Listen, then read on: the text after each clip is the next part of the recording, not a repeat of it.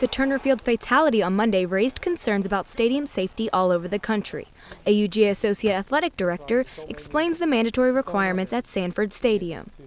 If it's a seating area where like the first row of like the 300 level or 600 level, it's a 2'2", which I believe is 26 inches is the minimum height. And then if it's coming down a stairwell down to a railing, then it's usually, I think, 42 inches.